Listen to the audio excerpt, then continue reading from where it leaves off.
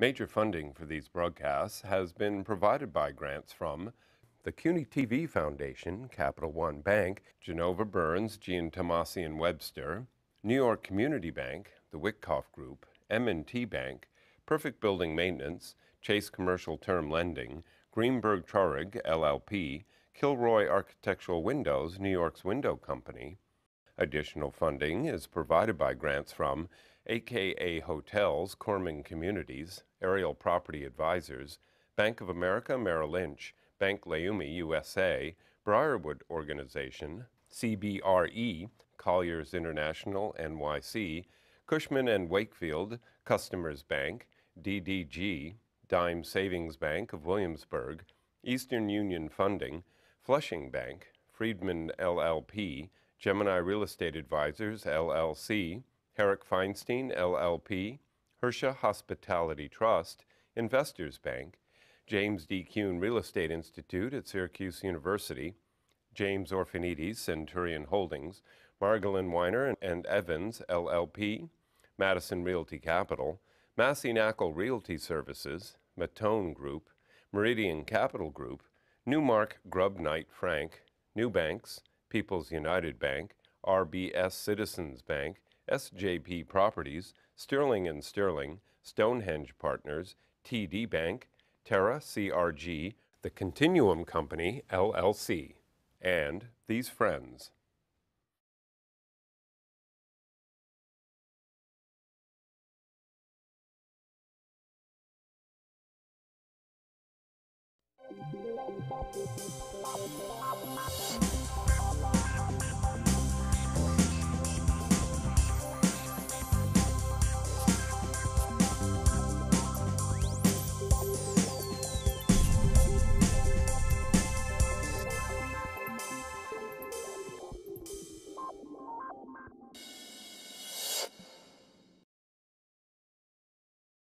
It's Queens. It's the place that everyone wants to go to. They want to live there. They want to shop there. They want to stay at hotels. They want to visit. They want to watch baseball. They may want to go see soccer, but it's Queens. So today I've assembled 4 individuals who know everything about what's happening in Queens. My guests, they include Joseph Mattone, who is the chairman and CEO of the Mattone Group, Jeremy Schell, who's the senior vice president of development at TF Cornerstone, Joel Bergstein, who is the president at the Lincoln Equities Group, and last but not least, the kid who grew up in Queens, who worked for Queens County Savings, my friend Joe Ficalora, who is the president and CEO of New York Community Bank. So since you are slightly older than me and Mr. Ficalora, what's happening in Queens? Over your career, have you seen Queens this vibrant? Well, when I was first introduced to Queens, it was always recognized as The Indians were still there? as the bedroom of Manhattan. I think that description has now come to an 180-degree turn, where it stands on its own as both a job-intensive, wonderful place to live, and what with the facilities of the subways and buses improving and things of that nature, it's begun to attract what I think is the sideway movement of money out of Manhattan into various parts of Queens. You know, it's interesting. Prior to the show, we were talking about, because Jeremy's colleagues were on my show many years ago, and I remember saying to Tom Alganian, I said, you know, you were always in Queens, but you never really loved Long Island City. And it's 13 years, right? Or 14 years that they started. And I mean, TF Cornerstone really took the waterfront in Queens, where, you know, it was the Pepsi sign, and now you have, what, 7, 8, 9 buildings over there? Yeah, we have 7 buildings there. So what's the vision of TF Cornerstone with Queens? Because how many units have you built, and how many units are you planning today? Right. Well, look, Long Island City for us was a big step. We were largely focused on Manhattan until taking on what we call East Coast, which is our waterfront master plan community there. We've built over about 3,000 apartments. We have 2 large parking garages and a lot of retail that line the street along Center Boulevard. We're planning another 1,200 apartments a little bit further down the street, also on the waterfront in Hunters Point South. Now, you grew up in Queens. I did. You went to Jamaica High School. And now, after, I mean, did you go back with a permit because you've been spending so much time in New Jersey? Now you're back in Queens, in Hallett's Point. So what is Hallett's Point, you know, for my viewers and for the So other? Hallett's Point is the only peninsula actually on the Queens waterfront. It's directly opposite Gracie Mansion and Carl Schurz Park. Sits right where Hell's Gate is, and it's where the river and the Sound come together. It was 150 years ago. It was actually a summer resort for downtown Manhattanites, and there were actually plenty of ferries that used to run up there historically. It became an industrial area in the early part of the 20th century. And then in the 1950s, Robert Moses looked at it and put affordable housing on a portion of the peninsula, and the balance remained industrial. So when we came to the site... With regard to affordable housing, are we talking about affordable, or are we talking New York City housing? It was New York City Housing Authority. Astoria is a very diverse community. There are actually 27 languages spoken in Astoria. But this was a part of Astoria that was really cut off.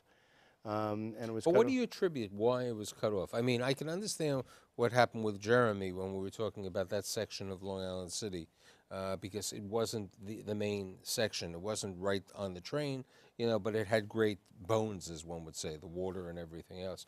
What was cut off with Hallett's Point?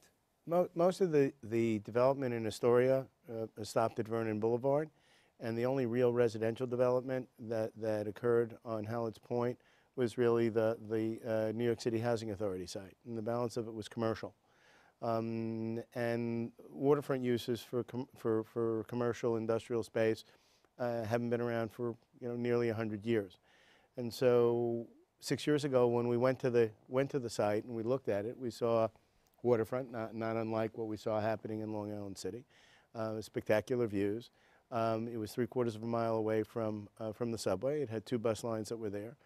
And it was really a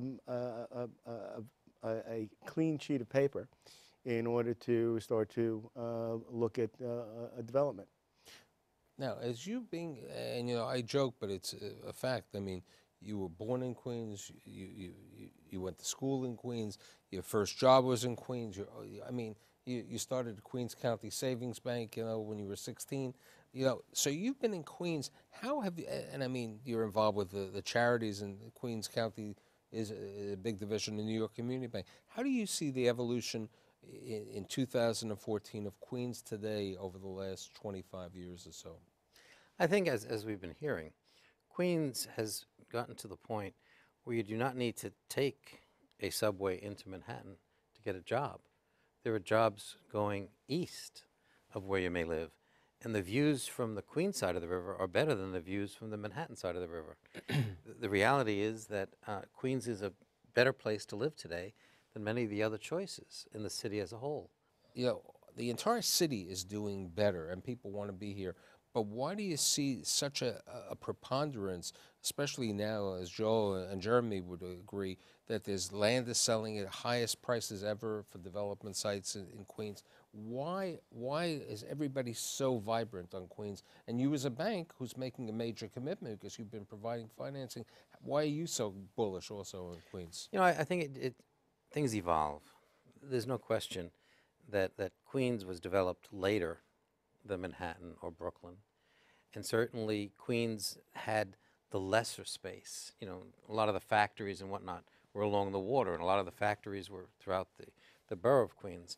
We've gotten to the point now where there is, in fact, ideal locations within the borough to build housing and to build all kinds of business.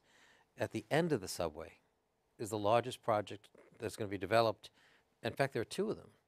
There's in downtown Flushing, and then there's in Willis Point, 2 of them. And that's at the end of the subway. So people are going to be getting on the train in Manhattan and going into Queens. But the interesting thing is, if you take even the local to Willis Point or to Flushing, you're still only 25 minutes from Midtown Manhattan. And Right. if you take the express, it's 15 minutes. I mean, so you look at it in that manner. Accessibility is really remarkable. Again, diversity is very important. Having grown up in Queens, what you've seen is the palette really has changed, and so clearly a large Asian community. Yeah. But the communities have really evolved, and what's happened is people work differently today. So when we started looking at our marketing data, we looked and we said that a good chunk of people will gravitate towards Manhattan, and a fair amount of people will go east and go to healthcare facilities out in Long Island. But what's been put into place in terms of the Cornell Techneuron Center and the impact that that's having not only in the city, but already having the impact in terms of startups and companies, it's remarkable to see that. And then once again, we're dealing with companies and young startups that some of them will go to offices, some of them will go to shared workspaces, and others will work from home. But you know, we bring up an interesting. I was talking about Jamaica. You went into Jamaica when? What year would you say? And you brought national chains. Jamaica always had local chains, okay? They had Gertz, they had other stores. But you brought, I mean, for Home Depot to make that commitment, for National Amusement to make that commitment, that was a big change for them. It was a big lift, but it was also not unlike Joel's remark about getting the statistical data to support the arguments that you had to make to these chains to engage them. And also you had to have believe it or not, a political administration, which was the Giuliani administration at the time, which was, if you wanted to characterize him as anything, he was pro-business. And he made all kinds of loans available to me because the parking situation at that particular development site required $14 million, which was a horrendous money to allocate to parking, but it had to be done. And the point I'm getting at is that it was a combination of factors that gave rise to the ability to attract in the kind of national tendency that's there now. Now, but what's also interesting about Queens, you know, and this, you know, if we take the Regal Park, the Kew Gardens section, you have the Queens Center Shopping Center, which has the highest grossing sales per square foot in the country, you know, and people would say, nah, you know, it's on Fifth, it's in Queens Plaza, okay? Yes, it's it over is. there. You know, you have those shopping centers over there that have done well over the years, and, you know, you had Lefrak City and, you know, other situations. It's a very interesting market. Now, as a developer, and TF Cornerstone has been on the, you know, the cusp in a lot of places besides Long Island City and the west side of Manhattan. Do you look at other opportunities in Queens? I think we're in Queens partially because we saw trends, we saw where we thought the direction the city was going in terms of housing. But also we saw Queens as an opportunity to buy land and development rights at a level that we could afford to produce housing. When I look at what's happening in all of New York City, but even specifically in Queens, it's hard to go and continue to assemble property and build a rental housing product.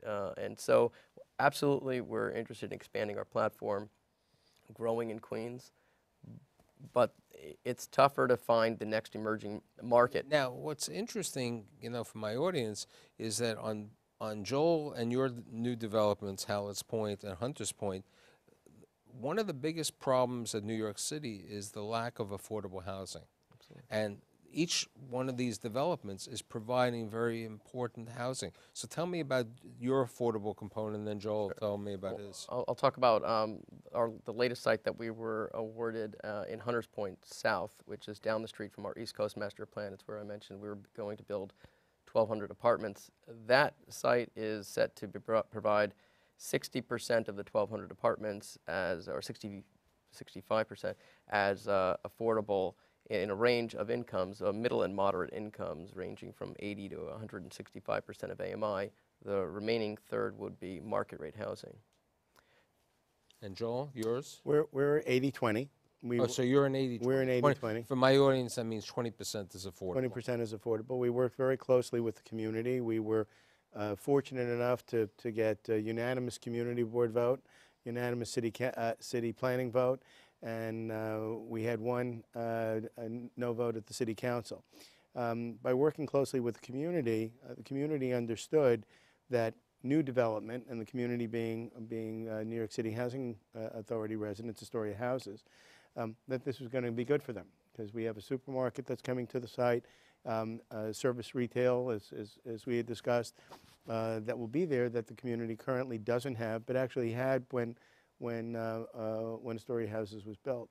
And so we're part of our approvals included a waterfront promenade, which connects the greenway along the waterfront throughout Queens.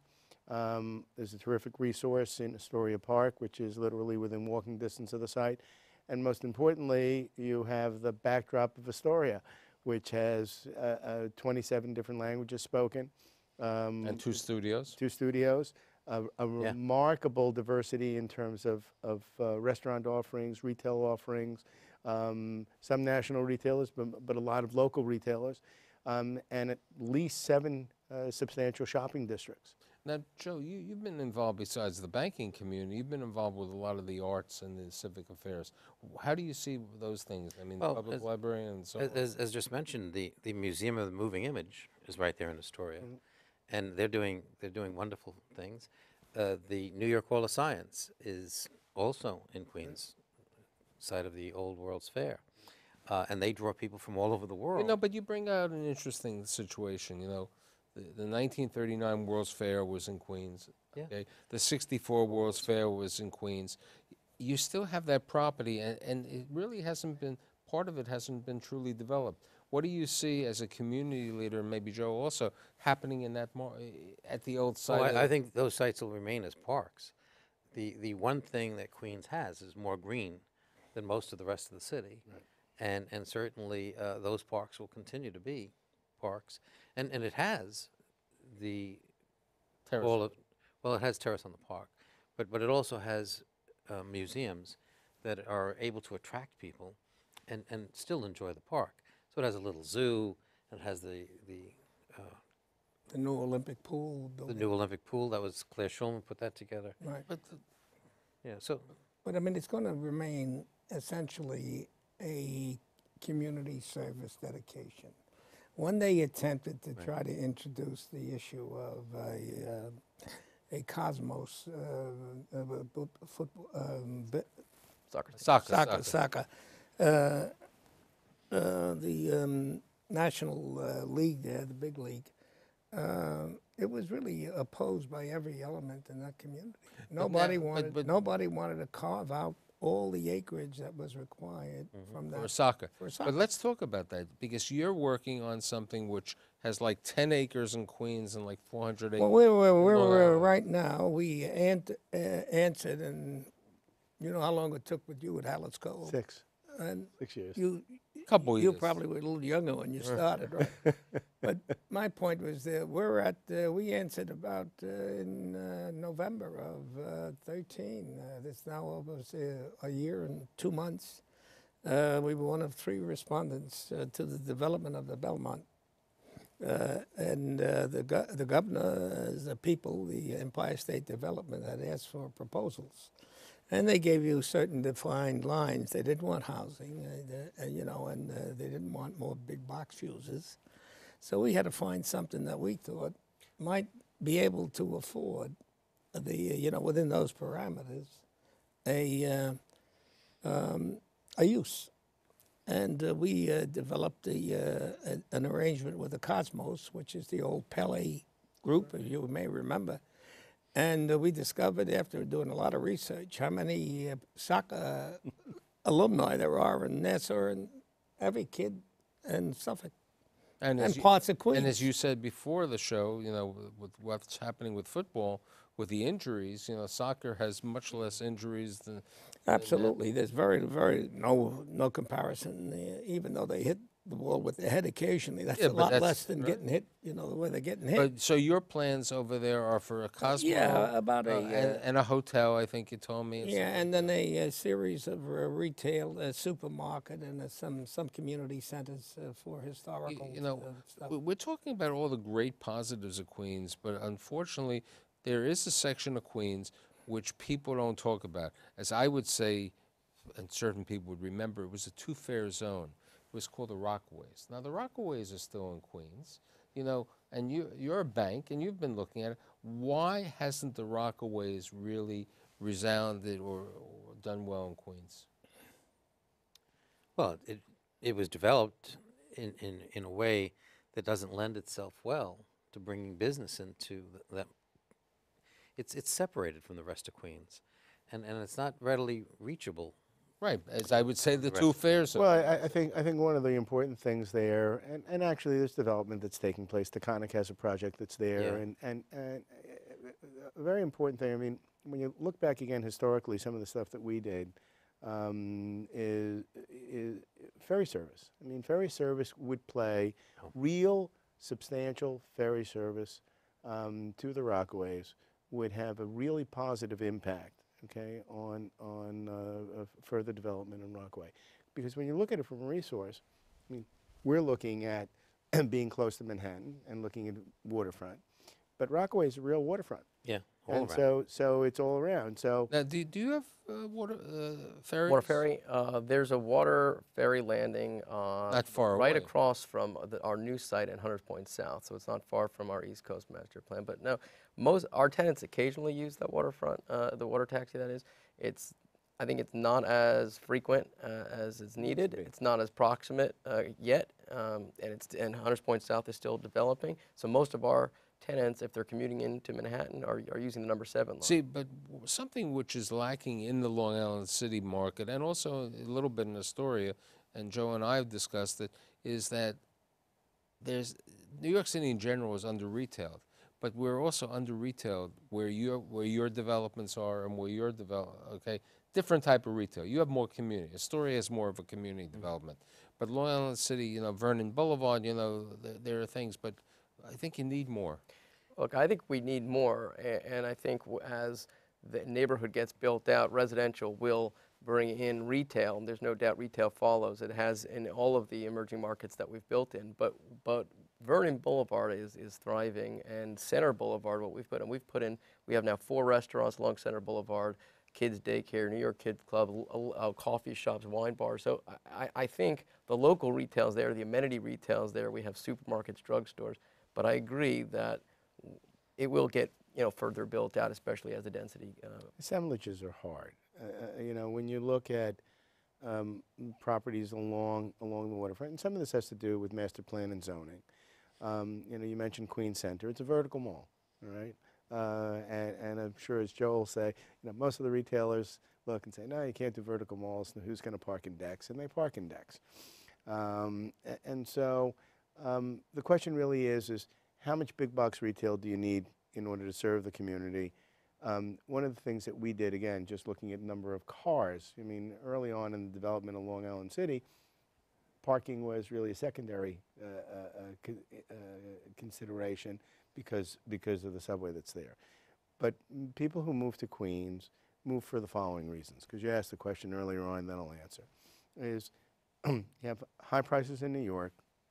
The Brooklyn waterfront and most parts of Brooklyn now are really approaching New York prices.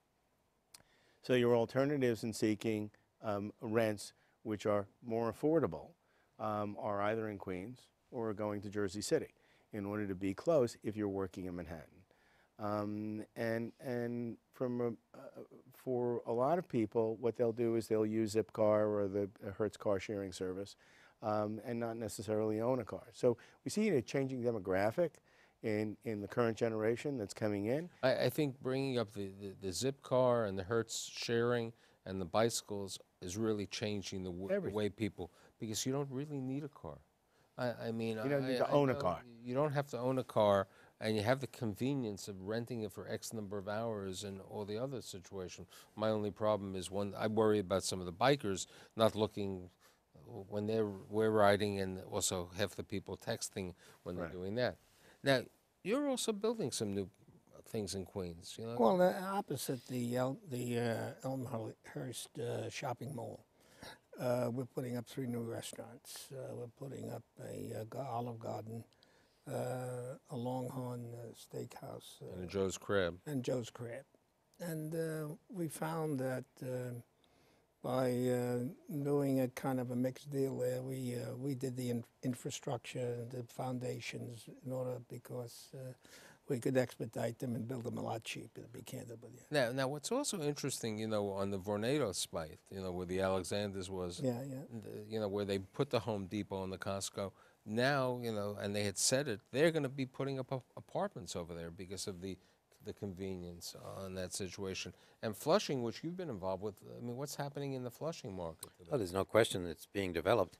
The downtown Flushing project is going to be one of the larger projects. Right, the being built. TD development, right? Yep. And then you have, you know, IU Willits, which is also huge. But I think what you touched upon earlier, there is no city that has so much waterfront as New York City. Absolutely. It's surrounded by water, borough by borough. If we would utilize Should we call it high-speed Venice? ferries, Should we call it Venice? it's almost, it's close. But that would be a huge improvement in getting around town. But that's one thing. But I think also perhaps in certain parts of Queens, and in also I brought this up when I did a show in Brooklyn, that if you had this in like Coney Island, I think if you had, which they do have in New Jersey, you know, in Jersey City, the light rail. If you had a light rail, Agreed.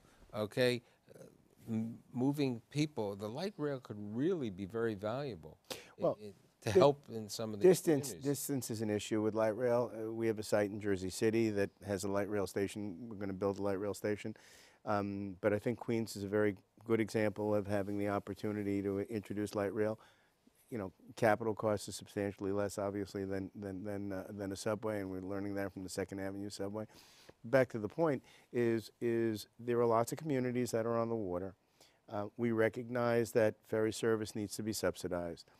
But the frequency is driven by demand, and cost is driven down by it. And you know, you bring up, there's a very interesting thing. We're talking about the subways and everything, and let's be realistic. The 7 line, which is one of the quickest ways into Manhattan, is within 9 months is going to be extended to 34th Street and 11th Avenue, which is going to be opening up an entire new city. Okay, you know, the Hudson Yards and all the periphery around. Go to New Jersey also. So you know, it's really bringing a lot of interesting. We are a region. I think that when you look at this regionally, everybody was focused on Manhattan and all the opportunity in Manhattan, and then the rezoning of the Brooklyn waterfront, and then all of a sudden the kind of then what happened was the Barclay Center developed, which has spurred development, in all around the center that nobody was thinking about. Who would have thought that Flatbush Avenue would have become what it is today? I mean, but you know what? I think what Joe said before is when you've had, let's say 20 years of great administration who have been pro-business, who have been trying to expand because our growth is important, they've helped. You have to thank the Giuliani and the Bloomberg administration for being visionaries and a lot of changes. Let's hope that the de Blasio administration continues with this. And you know what? When I invite you back in 6 months to talk about Queens, I know there'll be much more to happen. And I'd like to thank my friend Joe Mattone. Thank you for having us. You? Okay. I appreciate Jeremy Schell, Joel Bergstein, and Joe Ficalora. And I'll see you next week.